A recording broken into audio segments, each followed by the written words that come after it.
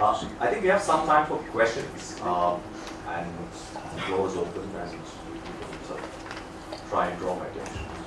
Maybe while people are collecting their thoughts, if I could kick off by asking Dr. Subramanian.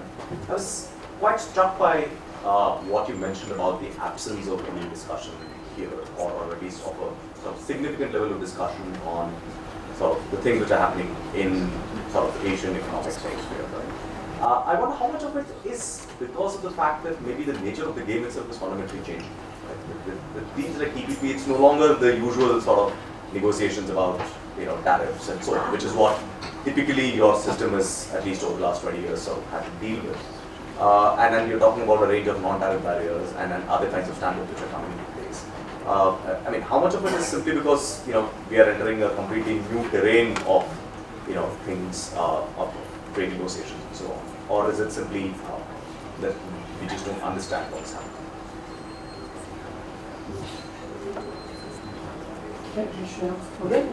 Yeah, actually, it's like in this case, I don't think that is the issue, because if you look over the last 10, 15 years, even in the multilateral sphere, that at Singapore and so on, the fact that the world has moved to so-called behind the border barriers, that's really very, very old news. So I don't think it's because that somehow the object of discussion is no longer border barriers, but something deeper, lots of domestic policy.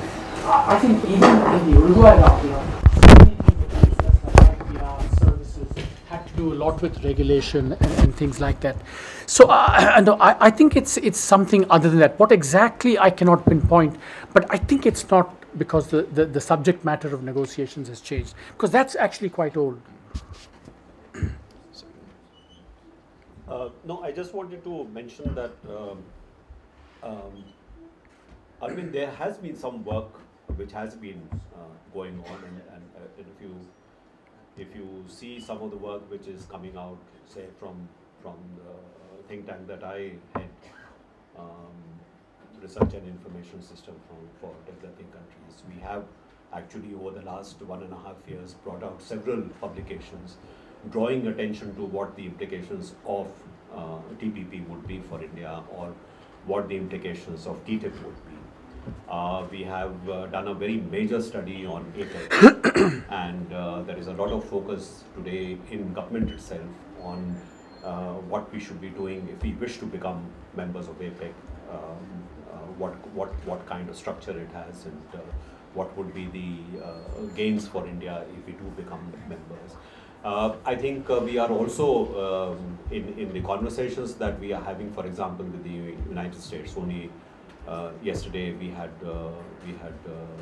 a team from CSIS here, and we were basically talking about how there is a very major asymmetry in terms of the joint strategic vision for Asia Pacific that has figured in the Obama-Modi joint statement when President Obama was here, and that on the economic side and trade side, we seems to be on like almost like an adversarial relationship, and you cannot really move forward with that beyond a certain point. So I'm not sure that it is true that we do not have a focus on these developments and what they mean for India, not only in terms of the trade and economic issue, but also in the larger strategic context, what they mean.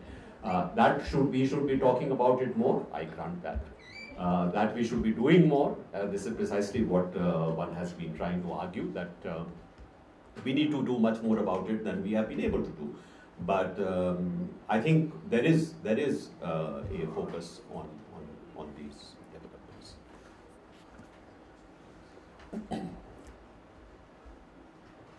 Sure. Can we have a mic?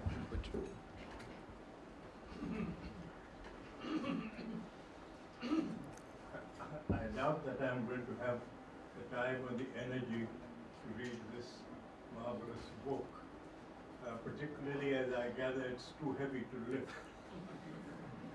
But I just wanted to ask whether there is enough in this book or about the roots of Indian foreign policy, or if you like, the roots of of Nehru's world view, in particular about the Second World War.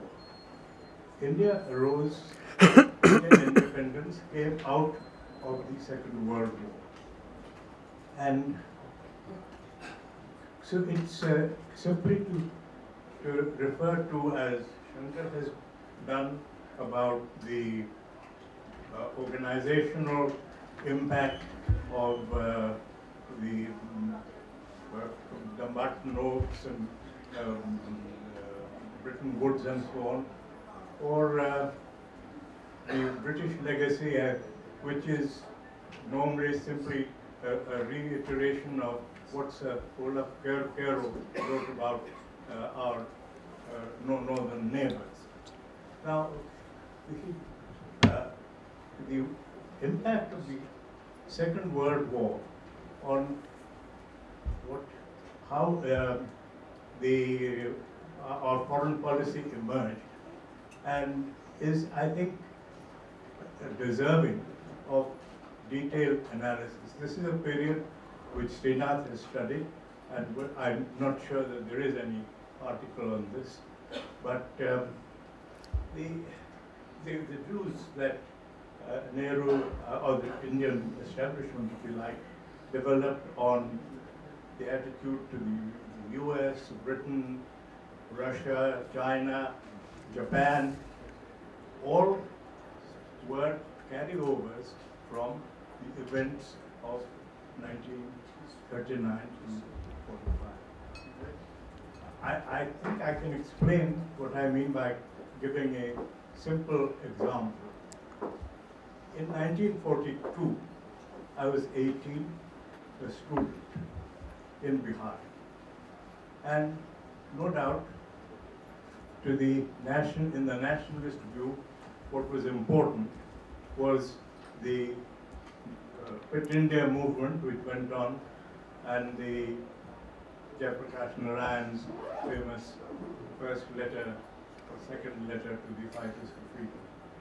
As far as I was concerned, as an individual, what mattered was that the world was changing, that the whole future of mankind depended on the outcome of what was going on. And in 1942, what was important to me was that the Nazi war machine had occupied the whole of Europe, from France to the east. The Japanese war machine had destroyed the British Empire in South Asia, and everything hinged on a titanic battle that was going on outside Stalingrad. The Russian army had been pushed back, and there was siege in Leningrad, in Moscow, and finally in Stalingrad. And in 1942, at that point, it didn't really matter whether the Trips offer was accepted or not. It should have been, in my view. And whether where the Netaji was at the time, or what he was doing. What really mattered simply was whether the German war machine could be turned back from Stalingrad. It eventually was, after almost a year of siege, and 3 battle groups of the Russians under Zhukov, Konev, and I forget the name, Timoshenko, attacked and pushed back the German war machine, and there was a great battle in Kursk, and that changed the whole future. Now,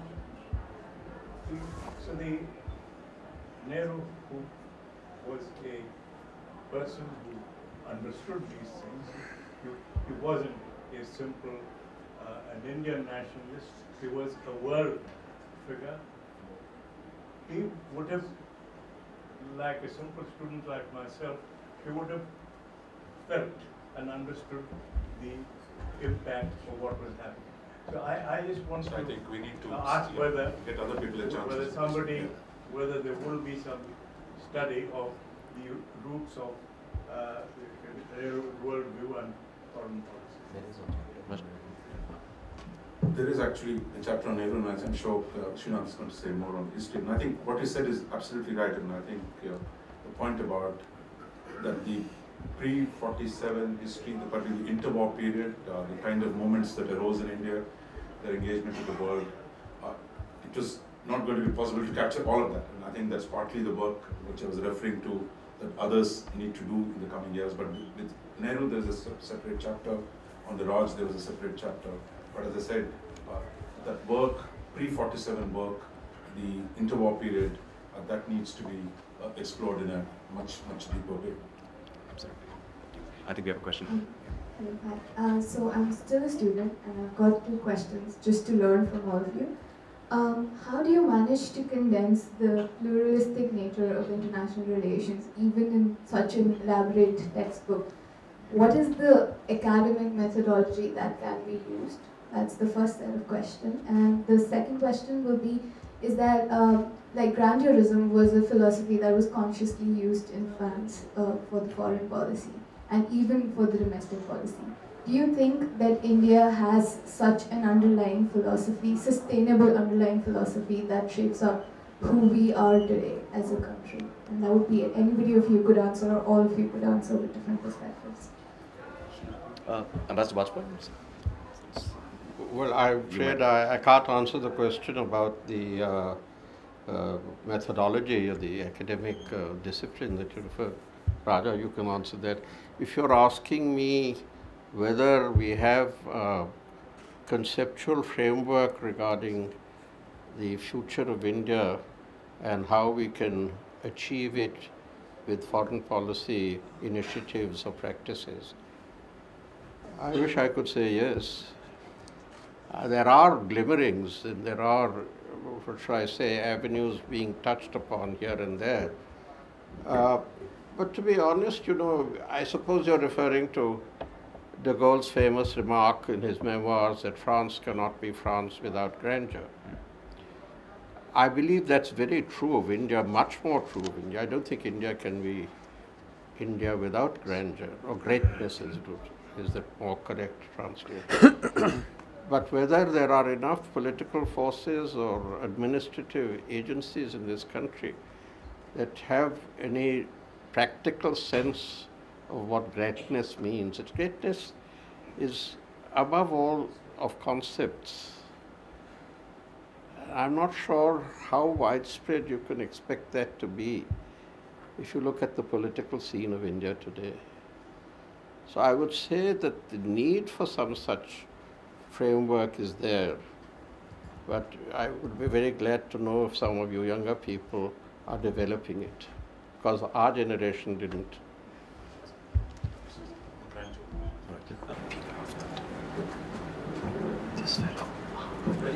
S.S. Bakri, since Nehru is the central idea and fulcrum of the entire episode, does the book reflect he as being the first foreign minister of India and lifelong foreign minister of India?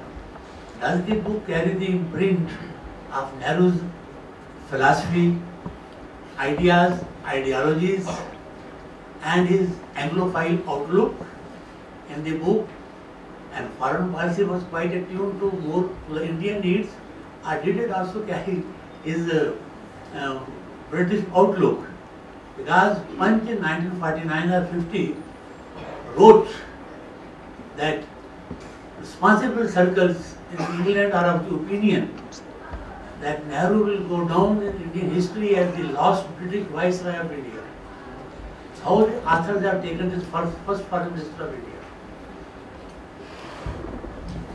Yeah, I mean, so there is a chapter on Nehru, and I think it's an interesting chapter because it tries to break some of the traditional dichotomies within which Nehru is sort of viewed. But beyond that, I think, yes, I mean, the early period is given quite a lot of prominence. But what I think we have managed to avoid, and which Ambassador Bajpai quite correctly alluded to right at the beginning, was that there is a plurality of sort of approaches and views out here. And at least as editors, I don't think we had any sort of any particular interpretive line that we wanted to showcase for the book. So what you would find is that there may be sort of differing perspectives from with various chapters itself on certain kinds of questions. And certainly I think as editors we did have different takes on the chapters when we were reading them as well. So I think the plurality of the exercise was what was of most important to us. Look, I think because if you see the nature of the topics of the 50 chapters, Nehru figures everywhere. And this because as the first foreign minister, much of India's record is tied to what he did. So, I mean, there's Nehru, there's Nehru, there's Nehru, there's a lot of Nehru. Because as the principal articulator of India's worldview before independence for the Indian National Congress, later as the first Prime Minister and as the first Foreign Minister till, as you said, lifelong, he matters in everything. But the chapter, I think, tried to summarize, the specific chapter in Nehru tries to summarize his worldview in the realist versus idealist debate, and I think it captures quite a bit of it. Yes, there. Yes. Can you see me here? Sir, my question is very simple. That in the foreign policy means international treaties, the bilateral treaties, the unilateral. Now, as far as India is 2/3 of coastal belt, coastal belt. Now, in the coastal belt, there is a continental shelf, and because of the continental shelf is very ambiguous, we always have a sort of a dispute between the fishermen and other problems. So how far this continental shelf has been explained in the foreign policy, sir? This is little a technical point, so I would like Mr. Sharan to please get it. Go ahead. We have actually been quite successful in the demarcation of international maritime boundaries with most of our neighboring countries. But with Pakistan, of course, there is a problem because of the we have not been able to resolve the issue of the circle. But with respect to the other countries with whom we share ocean space, we already have a maritime boundary. Now, whether or not fishermen observe those boundaries, that's a different issue, because they don't always know where the boundary lies. And similarly, there are many fishermen who come from other countries who fish in our exclusive economic zone. So that's a question of surveillance, that's a question of enforcement, whether or not you have the necessary means of enforcing what your maritime boundary is. But in terms of actually drawing up the maritime boundaries, actually with the exception of Pakistan, we have in fact demarcated those boundaries with our neighboring countries. I just wanted to add, I think one of the areas which needs to be covered in future, and I think the Indian national movement was led by lawyers, and many of them were deeply conscious of the need for a legally rooted post-war order.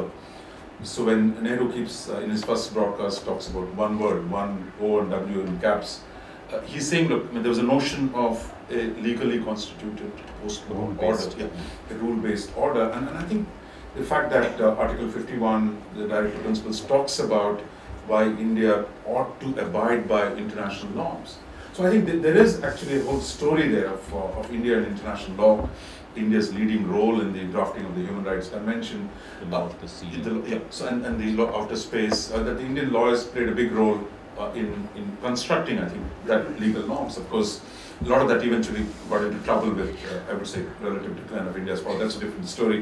But I think we need to do a lot more of that, and I think even reconstructing the role of Indian legal thinking, what it did to the construction of the world order. I think both before independence and after, that's a work that has to be done. So, but there's no chapter on law of the sea. Which is right.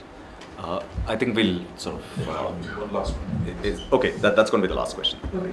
So it's projected that by 2050, the world will be short of around 50 million working individuals, and India alone will have around 45 million surplus working individuals. Do you think something like that would create a room for Indian foreign policy to create an influence on the foreign policies of other countries? I think Dr. Subramaniam should. And maybe also link it to this whole question of labor mobility and G20 and other things. Firstly, I don't know where that number comes from. It's a number that I'm not familiar with because if you believe the techno-optimist view of the world, it looks like there'll be many more surplus labor than 50 million. So I don't know where that number comes from, and I don't understand that number. But I think I think one of the areas in which international integration has perhaps advanced least, and you can see this now with the refugee crisis everywhere, that labor mobility, and as economists we know that the gains to labor mobility now are by far much higher than the gains to mobility in trade or goods or even factor flows, because labor mobility is so restricted at the moment. So it's like currently there's probably a 200 or a 300% effective tax on labor flows, and we know that when you have very high taxes, initially the gains are actually very high to bringing them down. And this is an area where we have a big interest. We've pursued this in the WTO under what's called Mode 4, not without much success. Of course, we also try and push this bilaterally, especially with the US, because there's such an asymmetry in trade. So I think this is certainly a very fruitful, productive, and important area of future international engagement for India. Yeah. Just one final thought, and I think the question about grandeur was raised when I thought, if you look at Nehru's, both discovery of India and glimpses of world history, where he imagines India as one of the 6 great powers that's going to run the world, which includes Russia, China, Japan, America, and United Europe. So I think that notion that, look, India had a great role to play in the world, and that was runs through the idea of Indian exceptionalism or manifest destiny, or whichever way you want to put it, in some sense, but it was never articulated in a vigorous way in which the Chinese national movement, for example. The Chinese national movement talked about science and democracy, power and prosperity. You didn't see the Indian national leaders talk so explicitly about acquiring power was a central theme. And I think a lot of that got, shall we say, masked, masked is the right word, but doused with these notions of liberal internationalism, constructing this world order. But the idea that, look, India will have a big role to play, but that was quite central. And I think even if you see the Constituent Assembly debates, when Nehru talked about India as a role to play, we've got to do more things in Asia. So that theme runs through. But I think where the problem, was the mantra begins to overtake that ambition, and that the mantra becomes an end in itself. And I think resurrecting that in some form that looks as by sheer weight, India is destined to play a larger role. The question is, are we ready to imagine that role today once again in a different form, on a far more credible basis today? That is the big challenge, and I think some of that, the last 2 chapters actually, are there constraints, are there possibilities, are there room? And I think the question that I've been raised, that your size, your relative weight in the international system is going to force those questions on us, particularly your generation, that you've got to deal with how does India use this weight? On what form? What are the big ideas that we need to guide India's international engagement in the coming decades? But that is the real question. Okay, I think we're really out of time now, and let me hand over to our colleague from OEP there. All right, on behalf of Oxford University Press, I thank all of you for being here this evening. We hope this discussion has brought forth various dimensions of Indian foreign policy a detailed overview of which is present in the handbook launched today. We are grateful to our guests of honor, Ambassador Shyam Saran, Ambassador K.S. Bajpai, and Dr. Arvind Subramanian for taking out time from their busy schedule and sharing their valuable thoughts. A special thank you to the editors of the book, C. Raja Mohan, Srinath, Raghavan, and of course David Malone, who couldn't be here today. The handbook is a valuable addition to our publishing program. Today's event is in collaboration with the Center for Policy Research and Observer Research Foundation, and it has always been a pleasure to be associated with them. Thank you, and may I now request everyone to join us for tea outside. Thank you. I don't know, I think I've known all your predecessors going back to Anjaria, but the one